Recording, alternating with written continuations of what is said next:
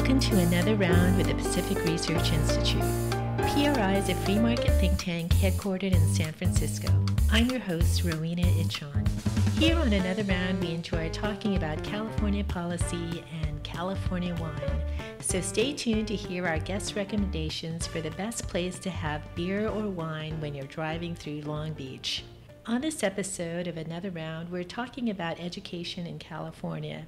There are serious concerns about whether California schools are producing the trained workforce that employers are seeking for the economy of the future. Career tech and blended learning, which combines technology and traditional classroom education, provide a great opportunity to give students a solid foundation for high-tech careers. Weighing in on this issue and others is Democratic Assemblyman Patrick O'Donnell of Long Beach. Assemblyman O'Donnell is a former classroom teacher and the chair of the Assembly Education Committee. He talked with PRI's Director of Communications, Tim Anaya, in his office at the state capitol in Sacramento. Later, Lance Azumi, Director of PRI Center for Education and a Corrett Senior Fellow, will join Tim and me to chat about this issue further. Now here's Tim. Well, Assemblyman Patrick O'Donnell, thanks for joining us for another round with PRI. I'm sure you're finding this is a little bit of a surreal experience because we, for our listeners there, Pat and I have known one another for almost 20 years now, and I bet you never thought back in the day when we were Assembly Fellows that one day we would be sitting here doing a podcast interview. No, I didn't, but it's good to be here with you and the whole PRI team. So as we mentioned, 20 years ago, we started as Assembly Fellows. Talk about your experience as a fellow and how that kind of shapes your career path and the type of lawmaker you are today. Well, my experience as a fellow was awesome. It was life-changing. It's interesting. It wasn't like when I left the fellowship, the California State Assembly Fellowship, the Jesse Marvin Unruh Fellowship, that I said, hey, I want to become an assemblyman. Actually, it's probably quite the opposite because many fellows stayed, had a career inside the state legislature. Many are still here. Some are outside. Some are still very involved, like you, of course. The fellowship really helped me see what California was like. It really educated me, not only on process, but really the diversity in the state. When I talk about the diversity, certainly in color, but also in geography, what a different state we are. And that gives us to have diversity in philosophy as well. So out of the fellowship, I walked away with many things. Certainly the legislative process, knowing how to influence the legislature, knowing how to work within the legislature, but also a great appreciation for how different this state is. So before you were elected to the Assembly, you served for many years on the Long Beach City Council. And from your time there, partisanship is kind of second nature. You're really working across, you don't even think about that. You're really working together to get things done. And the opposite, sadly, is true, once you get to Sacramento.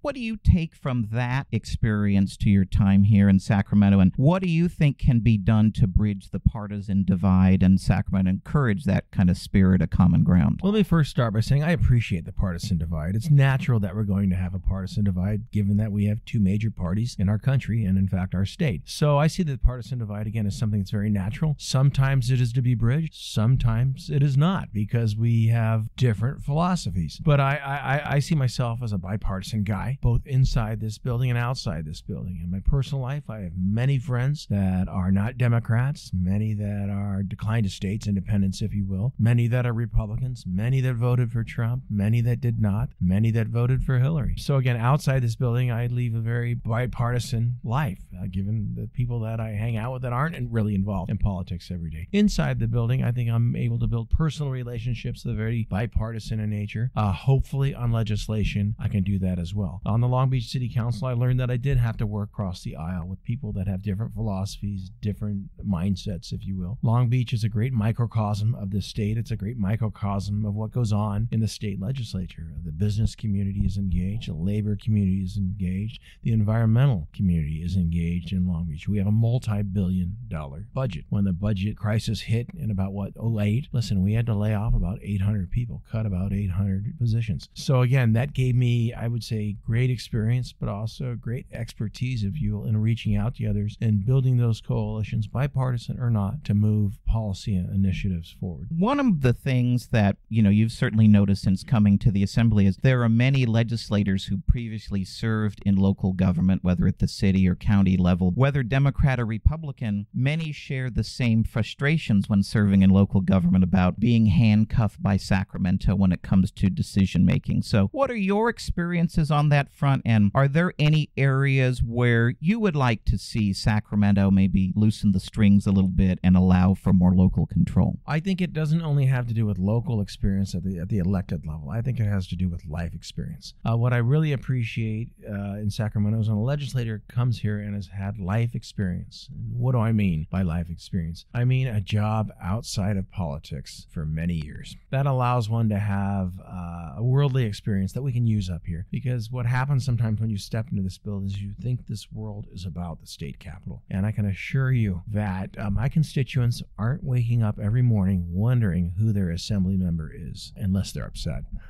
So really, you need to bring that mindset here, because I think that's very valuable. I'm not a big believer in micromanaging from Sacramento. I'll let that bleed over into my experience as a classroom teacher. I now chair the education committee up here in the state assembly, and I'm a firm believer that success happens through innovation and hard work at the local level. It's not going to be driven by Sacramento. So again, that's the experience I bring, that we don't micromanage other governmental entities or even any entity from the Sacramento. You talk a little bit about your classroom experience, and I think that's I haven't gone back and done the research, but I'm sure it's probably kind of unique that you've gone from the classroom to chairing the Assembly Education Committee. Talk about your time in the classroom and how that shapes your view as a legislator and as chair of the Education Committee. Well, let me first start off by saying there's a significant disconnect between what's going on in the classroom and what's going on in Sacramento. Listen, California teachers are working hard every day to see their students succeed. California is doing better in many ways than it ever has on the education front. We're sending more kids to colleges. We're seeing more success, more high school graduates. Now, we do have some challenges. We have that persistent achievement gap, which we're trying to address. And we know that we can often draw a zip code, a nexus between a zip code and how a student succeeds. So we're trying to find that code, trying to crack that dynamic so that we can fix that challenge that has been here for many, many years. It isn't something new.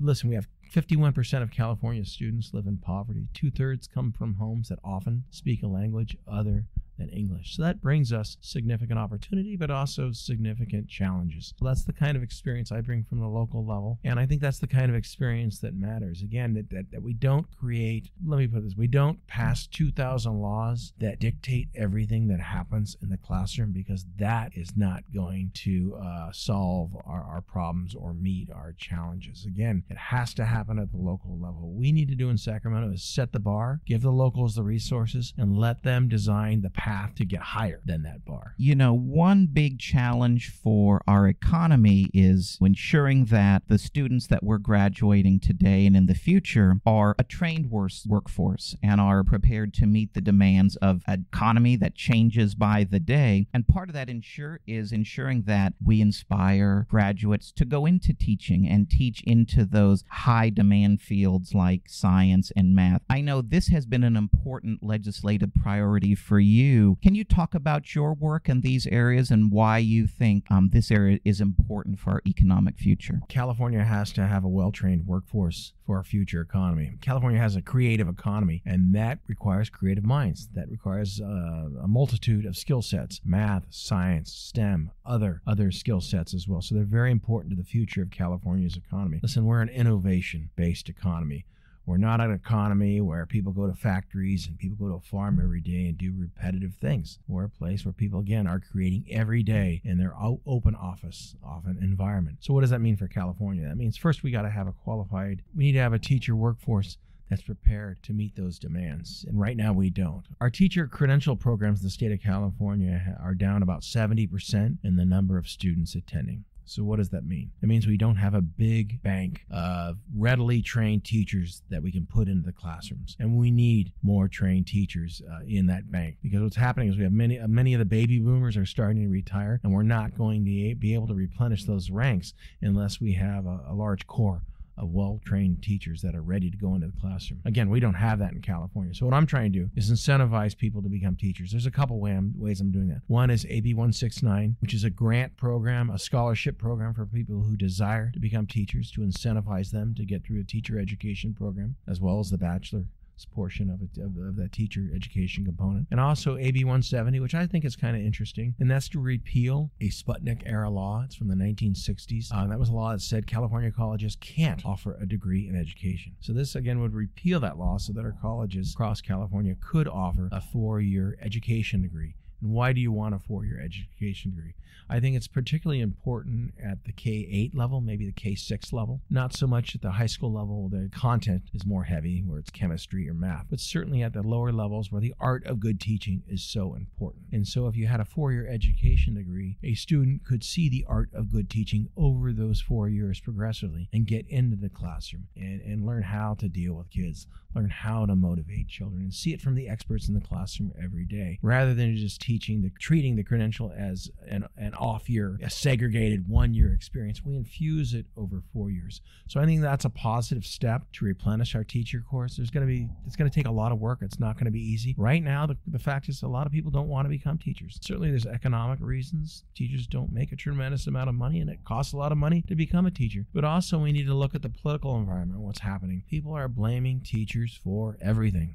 Teachers are handed kids in kindergarten and expected to solve every challenge that child has outside of the school and in the school by the first test, which is usually in 2nd or 3rd grade. So that's an unfortunate circumstance and something we need to recognize, what kind of a dynamic we've set up where so much pressure is put on teachers to help their students succeed. The fact of the matter is teachers are being held accountable for the success of their students, and certainly they play a role in the success of their students, but they also need to recognize that sometimes students come with such great challenges that you just can't put all of that student's success on the teacher's back.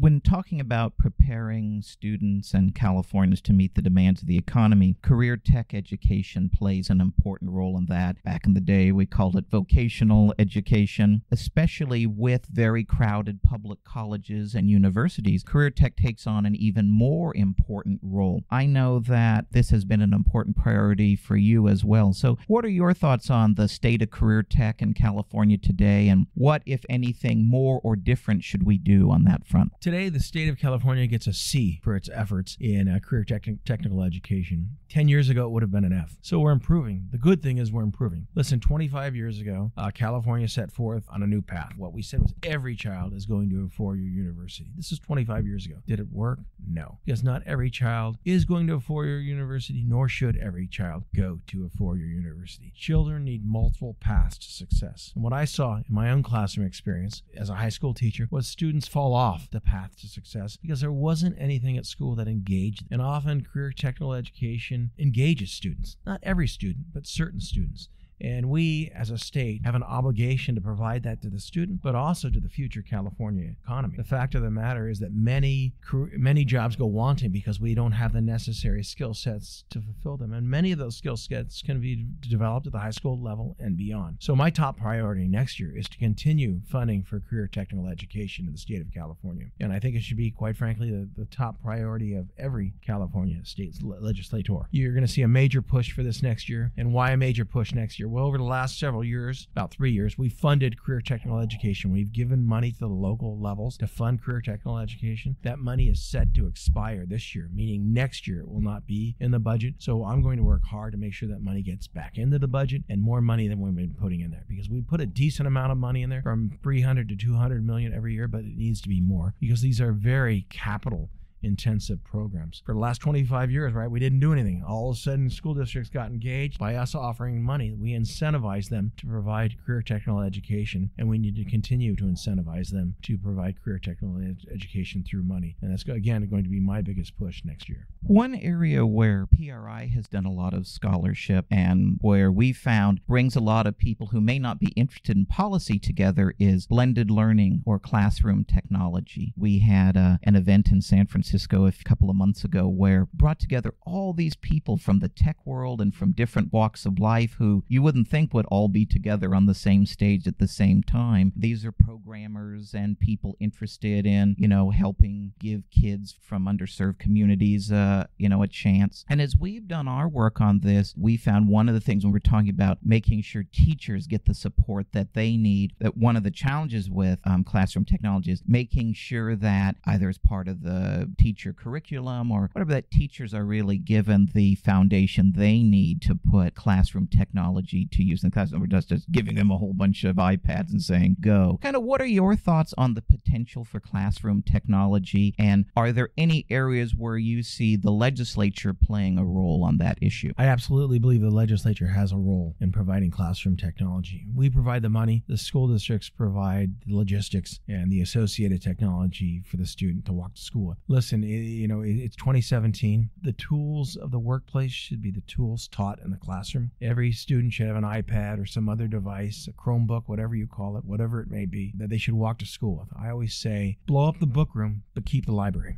All the books should be on that computer device. And why do I say that? Because in a classroom setting, I want to use these kinds of tools in my class, and they should be blended into the classroom experience. And I hope we have the same definition of blended learning. Blended learning, to me, is where we blend technology into the daily experience of the California student. How can technology play a role in the classroom? It can play a role in many ways. Again, the books can be on the computer device that the students bring to school. Computers can also play a role, technology can also play a role in engaging students in the classroom. Listen, the fact of the matter is, students today don't need to be a master of information. They need to be a master of how you find information. And that's what that technology piece in the classroom plays a role in. Also, when you think about learning, when a teacher delivers content, what you're looking for students is then to show you that they've mastered that content. Technology can play a role in that. How can technology play a role in that? Students can be making commercials, graphic arts, gaming, videos, etc., based on the information they've learned in the classroom. So I really see technology as a very strong tool. I'm not afraid of it. And I think California needs to do a better job in providing technology to its students and its teachers. When we talk about technology training to teachers, we need to do a better job at that. But first, the teachers need the technology.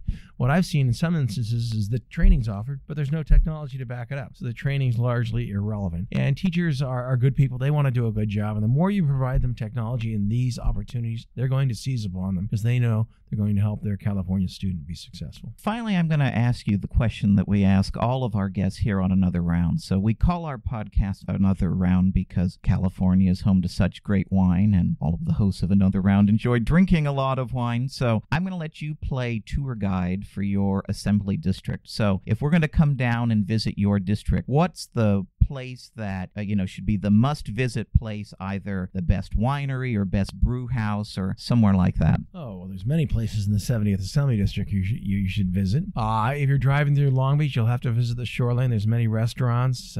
There's marinas along there. It's a very beautiful coastline. You'll have to stop at JoJo's for sure. That's a famous Long Beach beer bar that's been there for about 92 years, I believe, if I'm correct now. Further heading up the road, you're going to stop at Curly's in Signal Hill, which is a great, well-known, world-famous place. And then you're going to head down the freeway. You're going to cut down the 710. You're going to drive through the two ports. You're going to go over two very large bridges where very large ships pass underneath. And you're going to go into San Pedro, which is a wonderful community with many shops, many restaurants, a great place to be. Then you're going to jump on a ferry and you're going to head out to Catalina Island. And you're going to spend the day on Catalina. And you're going to see, again, just a great experience. Maybe you go on a bike ride, rent a bike. You can rent a golf cart. You can go see the buffalo. You can go snorkeling. You can go zip lining. 70th Assembly District is a great place, and it's what California is all about. Well, Assemblyman O'Donnell, we're definitely going to come and visit you in the 70th Assembly District, and we really thank you for your time and talking with our listeners here on Another Round. Great to be with you. Thanks very much for a great interview, Tim. Now, this is a time, we're calling this Last Call, where the PRI team gives their thoughts on the guest interview. I have here today Lance Izumi, who is our Senior Director of Education Studies. I thought some of Assemblyman O'Donnell's comments on career tech and recruiting teachers kind of fits in with a study that Lance did a year or two ago. We call it Not As Good As You Think, the Myth of the Middle Class School. And Lance's findings on math performance in the high schools and how dismal it was over many states across the board. Can you talk a little bit about that, Lance? Yes, that's right, Ro. Yes, as you mentioned, this series of studies that I did, which actually started with a book, actually here in looking at California middle class and more affluent schools, but which then became a series of 5 large studies involving New Jersey, Texas, Colorado, Michigan, and Illinois.